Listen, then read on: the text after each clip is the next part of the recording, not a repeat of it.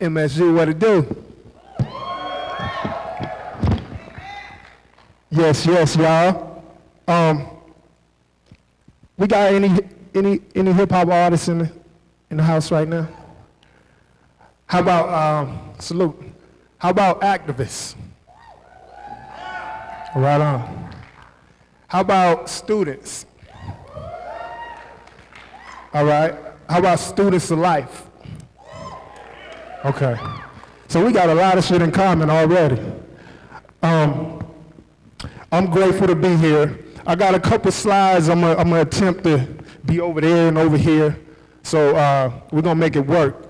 But so let me get my slide game up. And my partner M1 is gonna alley hoop, you know, after I say a little bit to y'all about why we're here today. A little bit about me as I get this slide on deck. Athena, can you? Oh, there we go. So a little bit about me real quick though. I'm Stick. My real name is Kanum Ibomu. I've been married for 21 years. I got a 13-year-old son. I'm in the holistic health and fitness and martial arts and meditating and running and all that good stuff. And I love doing music, of course, right? So just a little 2 cents on me. But today I wanna talk to y'all about something. The first thing I want to do is introduce you to a book. Anybody ever read The Art of War by Sun Tzu? Anybody ever studied The Art of War by Sun Tzu? Anybody ever applied The Art of War by Sun Tzu? Right on. So that's what we're gonna do today. For those that may be unfamiliar with the book, you know, it's basically a 2,000-year-old classic in strategy, right? And it's based on principles of preparation, planning, and taking care of business before you take care of business, right? So of the many things that the Art of War talks about, I think one of the key principles and themes in there is the notion that the highest martial art, the highest strategy, right, is fighting without fighting, right? Dig that. In the Art of War, the highest art is fighting without fighting. So what's Sun Tzu talking about when he's saying fighting without fighting? You know, when we look at war, war is any conflict, right? It's any campaign. It's anything that we want to accomplish that we have to overcome certain challenges to make that happen. So the brilliance of this book that's used in all of the corporate, you know, big corporate companies, the highest military academies around the world today, 2,000 years, is that Sun Tzu was able to break down, you know, the notion of fighting without fighting, meaning minimizing conflict, right, but maximizing your effectiveness, right? So I wanted to basically set up my talk today inspired by the Art of War and that notion of minimizing conflict but maximizing effectiveness, right? So let me see, can I get to this other slide? Boom. So I want to talk about how the Art of War applies to hip hop and activism, right? Art and activism, that's been my battlefield for the last 20 years. You know what I mean? Since 6th grade, I was emceeing, got kicked out of high school, and that put me right into the community struggle for self-determination. You know, I became an entrepreneur for the last 15 years.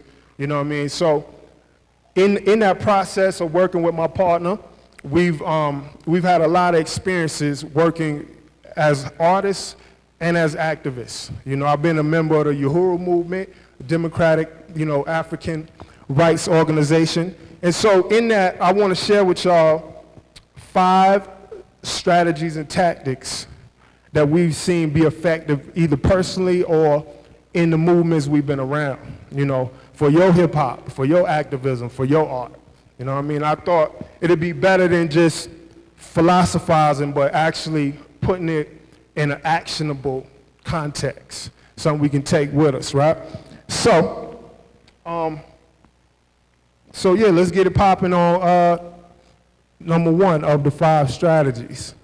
Well, let me show you these. So these are the 5 strategies: take over, be the change, skill the messenger, common ground, and lifestyle. That's what I'm gonna break down, so.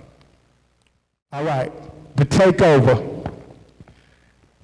Tactic 1.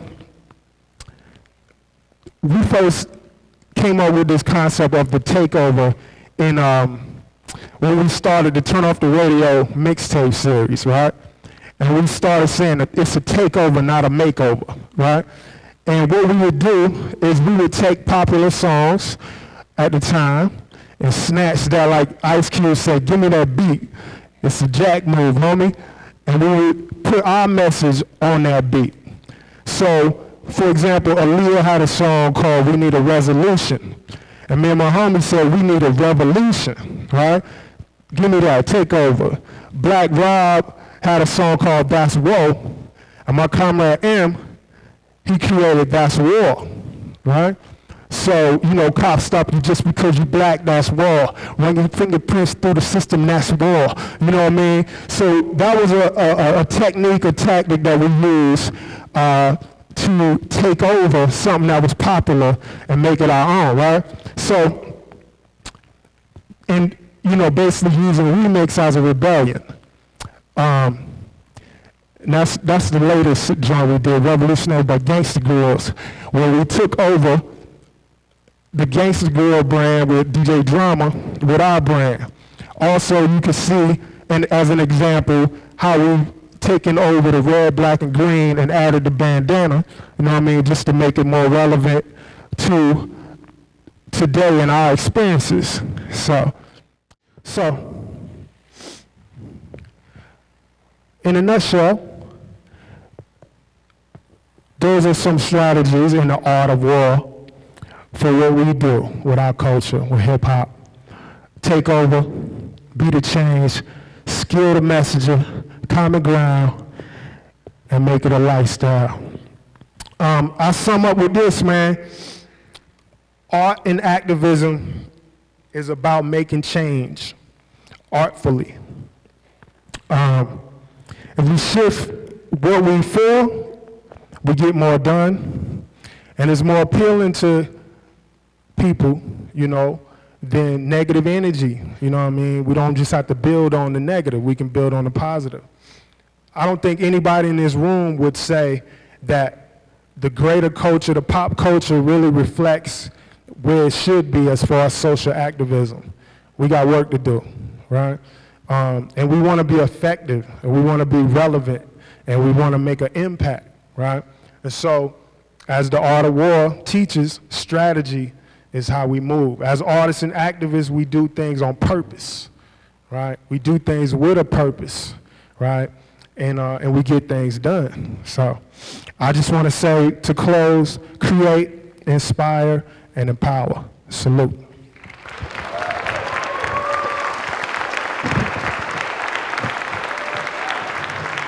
I learned that my time is a little short, and I see that some of you have to leave. I have about 15 minutes, and I'd like to thank my partner, Stick, for his eloquent presentation, which was scientific and I think very easy for us to ingest. So all of you who understood and overstood what Stick has.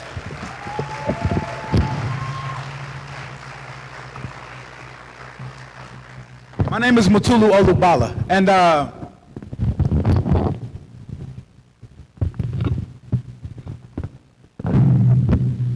I'm one half of Dead Prez. Where should I start? And I'm going to speak a little quickly, just because I want to get a lot into a little bit of time. I'm the namesake of Mutulu Shakur. Mutulu Shakur is a political prisoner who is a member of the Black Liberation Army, the Black Panther Party, and our African liberation movement as a whole. He has languished inside these prisons and dungeons of America for the last almost 40 years. But I like to begin this presentation with great news, that Mutulu Shakur is coming home.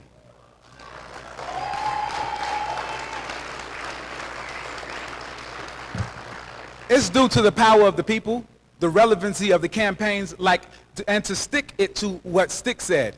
The Thug Life campaign was carefully molded by Mutulu Shakur, because he would say to Tupac, oh, you trying to talk about thug life, but I'm in here with the thugs. I know what the thugs are doing. What distinguishes your thug life from these thugs in here? And this is when the code to the thug life was developed. If anybody doesn't know that there is a code to the thug life, you should look it up. 10 points that talk about how our community sits in social interaction with one another, what we will and what we won't do, what is in the lines and what is outside of the lines. So I just want to give kudos to Stick for bringing up Tupac and his relevancy for artivism. Wait, so, and pardon me because I got to do it fast because I don't have a lot of time. So, another mentor of mine is Jamal Joseph. He is a co-defendant with Mutulu Shakur. Jamal Joseph was a member of the Harlem Black Panther Party. And with Jamal Joseph, I've been working with him and his youth organization called Impact. They are in Harlem. And a few years ago, working with Jamal Joseph, we were talking about what it's going to take to do exactly as Stick said, to impact our community and to do it in a creative way that does it from a positive standpoint that allows people to engage. And it was like a couple of years ago where like we kind of, I'm going to attribute it to him, the word artivism. Artivism was created to me. It's the first time I ever heard it, and I would give it to OG Jamal Joseph for creating it. If anybody who doesn't know Jamal Joseph, look up his name. So, and just to start that way. I would be remiss to stand in front of you today as just a rapper. You would miss a lot of of the experiences that made me who I am. I can be summed up that way because I have made rap songs. And in some ways, I like to cloak myself in this rapper, pseudonym, because it gives me the advantage of going, like Stick said, going in many places and environments and soaking up this energy and using it for the true intent and purposes of what I came here to do it for. I am a revolutionary. I am an artist. I'm a father. I'm a son. I'm a teacher and a student. And with all that being said, there's a lot of things with us going on at one time, and we have to all be that at one time. I want to thank you for being here because you could have been anywhere today. This particular discussion is truly the most important discussion that we can be having. Why? Because the music that holds a message is sacred. It is sacred to our communities. It gives us a level of political education at which to achieve and the standard by which we can go for. Our music without a message is cool. You can dance to it and sometimes you can laugh. But let's be honest, the music that carries our messages, that carries our highest aspirations is the music that stays with us forever and moves on, and music that we can play from generation to generation that makes sense. And you ain't got to do it all the time. James Brown made "I'm Black and I'm Proud," but he made a whole lot of foolishness too. And so, this ain't to say that any artist out here has to be an artivist. No, it just means we have social responsibility. We have social, because we live in this society. Okay, so with that being said, I want to ask you, did you hear about it? Did y'all hear about the brother who was slain? I'm talking about today. Like, yeah, standing like with his mom, and like the police just gunned him down. Y'all didn't read about it in the paper? Today. Well, look, I'm joking. It's not true. But the reason why I even say it that way is because, you know that feeling that you just had? We have that feeling a lot. We have this feeling. We are confronted with this contradiction on a daily basis in our community. And so then we're left to ask ourselves, because if this did happen, you would ask yourself, what am I going to do right now? What are we going to do right now? What would you do? I think a lot of us feel helpless and hopeless in this particular time when we know we are gunned down in our community by the police who are supposed to be there to serve and protect. We go through the same old motions and expect different outcomes. But with a quick perusal of history, we would give ourselves some political education. We would know how to move the next time it happens because we know it's going to happen again. We know. So with a quick perusal of our recent history, we ain't even got to go that far. Let me just go back to 1991. Okay. In 1991, there was an LA motorist named Rodney King. Anybody remember this man? Rodney King was pulled from his vehicle by 4 LA cops as he was driving home from work. He was a construction worker. He was pulled from his car and beaten badly, almost to the point of death. The whole event was taped by a camcorder by a nearby resident in LA, California. It was from this camcorder that the world saw it. This depiction was given to the world by the news, which, of course, the propagandists that they are put the spin on the campaign and were able to depict Rodney King as what? As a drunk. They depicted him, some of you are too young to remember, but they made him a drug dealer. They even claimed that he was high, which is the reason why the LAPD had the right to beat on him the way that they did. I don't know if you remember this, but the first step in injustice is to vilify the victim. This is our quick political education, because I think out of this, we're going to learn, I think, steps of how to use our art to affect social change. Okay. In the aftermath of Rodney King's court case, which happened in 1992, we know that they let all 4 LA police who beat on Rodney King off. And what was the reaction of our community? To riot. We set it off. Everywhere, everything was burning. Everywhere was burning.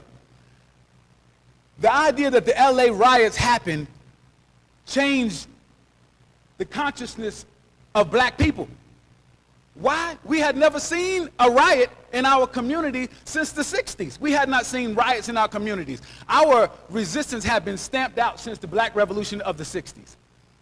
The COINTELPRO, which I'll get into a little later, made sure that any revolutionary didn't raise his head or was able to defend ourselves or our rights or resist against brutal police attacks the way they were. So our community was devoid of any kind of fight back until we saw it after Rodney King was given no justice. Now, this is the anatomy of injustice in the United States of America. I'm about to give you the anatomy of injustice. They vilify you, or the victim, and then they go forward and free the state. We've seen that happen over and over and over again. The aftermath of the LA riots not only happened inside LA, it happened in communities all over who were outraged. It happened in Miami. It happened in Atlanta, where the young youth were breaking glasses and breaking store window panes downtown and snatching and grabbing anything that we could take. In Brooklyn, New York, the youth left school and abandoned school, said, no, we're not doing that. Rodney King didn't get no justice. We're going to run down the street and get our own brand of justice. In Chicago, Illinois, the same thing happened. But one thing that was particular about Chicago, Illinois, is the home of the largest chapter of the Black Panther Party that ever existed. The leadership of that Black Panther Party was named Fred Hampton Sr., Chairman Fred Hampton Sr. of the Black Panther Party. He had been murdered in 1969, and we'll get into that as well. But his son, Fred Hampton Jr., was accused of being a part of the ensuing riots that spread across the United States. They claimed that Fred Hampton Jr. was responsible for firebombing a Korean merchant store on the south side of Chicago. And for that, he was sentenced to 18 years in prison. Now, there was not one item burnt in the store. There was not one witness that they used to corroborate his story, yet it was because he was a Black Panther's son that he got these 18 years in prison. Okay. Fast forward, this is in 1992. And something also particularly important happened and interesting happened in 1992. In hip-hop music, a classic album was released by Dr. Dre and his crew. This album was called The Chronic. And now I point to this because hip-hop and activism, hip-hop, artivism, I want us to put the two together. 1 year after Rodney King was, in the same year that Rodney King was given no justice, December 1992, The Chronic was released. The whole nation sang The Chronic. I had never even heard of The Chronic. it introduced a level of marijuana to our communities that I had never even seen green weed in my life living in Brooklyn. Weed to me was brown.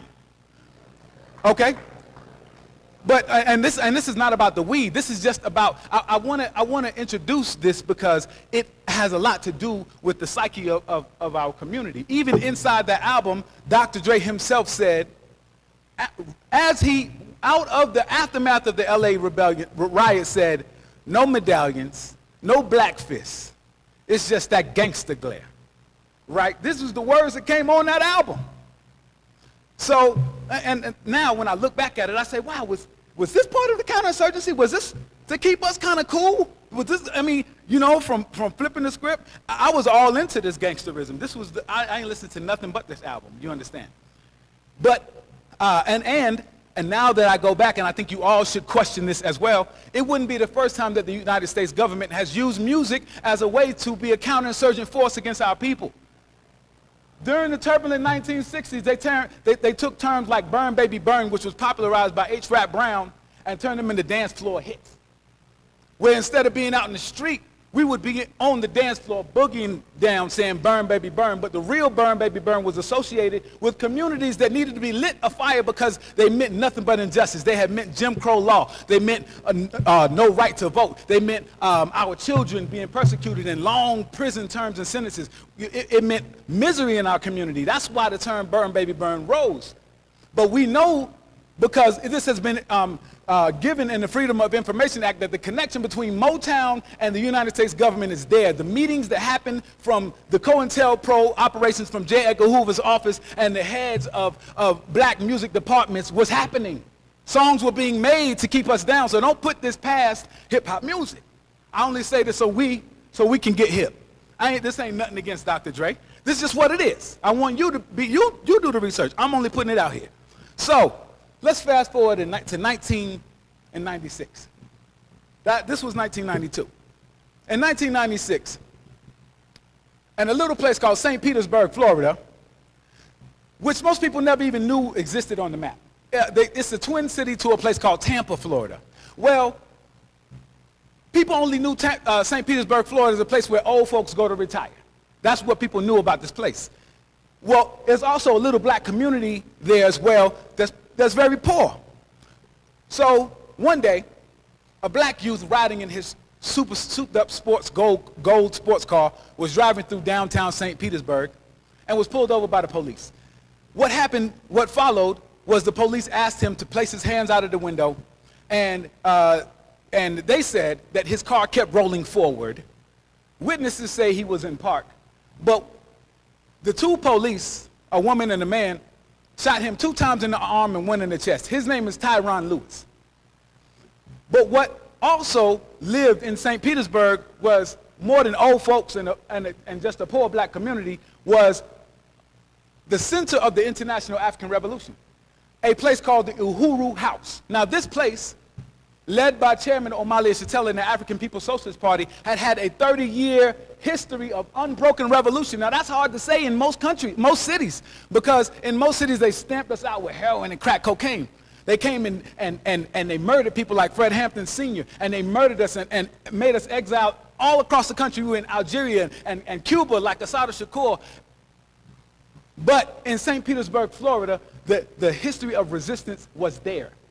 And after the murder of Tyron Lewis, instead of the media being able to depict for the people who Tyron Lewis was, because you know they were going to do the same thing. Don't forget the anatomy of injustice in America.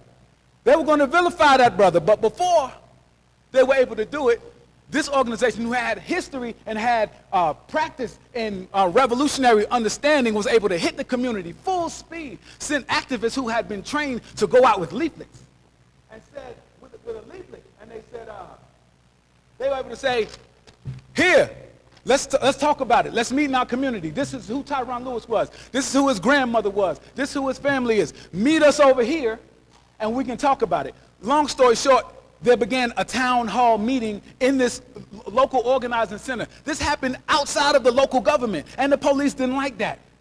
We were able to organize our own thoughts around who Tyron Lewis was before they got to us. Take this one in. My point being, And what happened was, not only did the police call that meeting unlawful, they called this town hall meeting amongst black people unlawful. Why? We didn't want the news to come, and we didn't want the preachers to come, and the Uncle Tom preachers, we didn't want them to come. We wanted to have this talk amongst ourselves, and the police outlawed the meeting on the news and said, if you go there, we're going to call it martial law. And the people came to the thing anyway. And you know what the police did? The police used every canister of tear gas that they had in that county and the next county on that building to keep the people out the building. And when the people still wouldn't leave the building, they lit fire to the top of the building. So the people couldn't organize. My point being, 5 minutes I have. My point being, what followed in the next 3 days in St. Petersburg, Florida, was called, and is still called in Wikipedia if you look it up, the St. Petersburg Rebellion. Now, there's a qualitative difference between a riot and a rebellion. What is that difference? The difference is organization. Organization. Yeah, we had angst and we pulled Reginald Denny out the truck and beat him to death, but there were no demands, there were no goals. Nobody paid a specific price for the death or for the injustice against Rodney King. But we were damn sure going to get justice for Tyronn Lewis. Long story short, me and my partner got together, and we after these experiences, because life is real, and we put a lot of this stuff into our music that became Dead Prez's experiences. We talked about what it meant to have food, clothes, and a shelter. My partner had a hook that went, a nigga need food. You got to have food for your health and clothes. Gear to keep esteem for yourself, son, shelter. A place to lay for rest when you stressed over life. And it's trife and ain't no God gonna help you. And these became like basic tools that we would use, that and not in book form, but in music form, that would help us be able to identify we didn't need Beamers, Benz, and Bentleys. We needed food, clothes, and shelter. We were able to quickly identify it inside our music and put it in our musical space. Organizing in political prisoner campaigns helped us to make songs about political prisoners. Organizing, knowing that we have been defeated by alcoholism and cigarettes and all kind of other shit, helped us to be able to write songs about our health. These are things that I think it's imperative that artists be able to do in our music. Not be revolutionaries, but talk about your social experience. Why wouldn't we?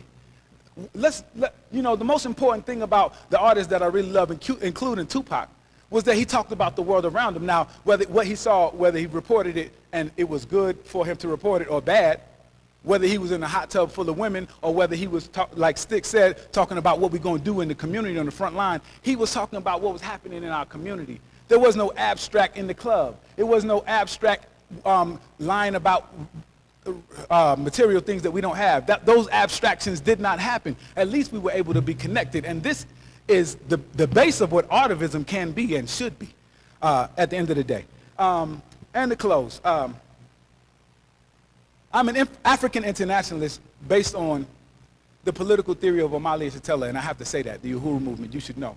But African internationalism has led me to understand that hip-hop is a language that crosses all barriers and borders. We're speaking the language of hip-hop in each and every place in the world, talking about our issues. It's only in America that this thing is a circus of what we think we want to have and what we really don't have. In places like the Gaza Strip, where I was able to go through Egypt and talk to young artists who are using and even rapping is illegal in Palestine. But these artists are using this tool still. In Ramallah, I was able to connect with the Ramallah Underground and these other groups to be able to identify that we having the same checkpoints in Ramallah as we have in Brooklyn, as we have in Denver. We have the same checkpoints. So internationally, I think our voice is truly an important place. Everybody is looking toward America for a way to lead out.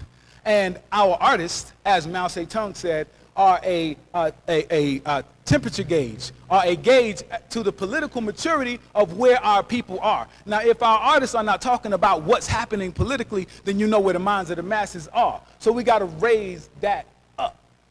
We got to raise that up, inject that into the music.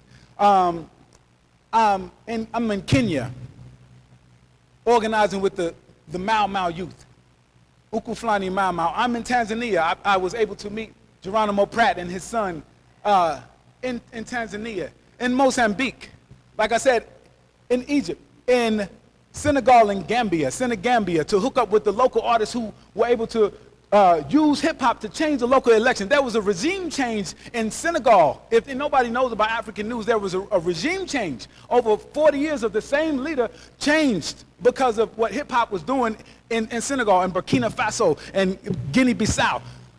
Anybody who doesn't know the name Thomas Sankara, we may know Kwame Nkrumah, we know Patrice Lumumba. If you don't know, then you should know. But if you don't know Thomas Sankara, this is who I want to be. This is who I want to be. If you want to know what M1 wants to do in his life, look up Thomas Sankara.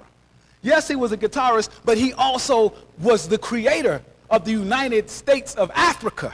It was this idea that he took to all this, and you know what? Most of African states would not unite with him, and it was the reason why he was murdered. Because this idea was too powerful, and we've not even been able to achieve it today, because colonialism and neo-colonialism runs rampant today. But it is artivism, it is activism that can speak the language between us that says, if we got a problem in Africa, then you got a problem with Africans in Denver. If you got a problem with Africans in LA, you got a problem in Senegal. This is what African internationalism can do for hip-hop music. And with that being said, wow. I'm so sorry I had to rush through it, but I just want to tell you that I just want to tell you, hold on. I began an album called Battle Cry for Cuba and Zimbabwe. This album, it's not even an album, it's a series.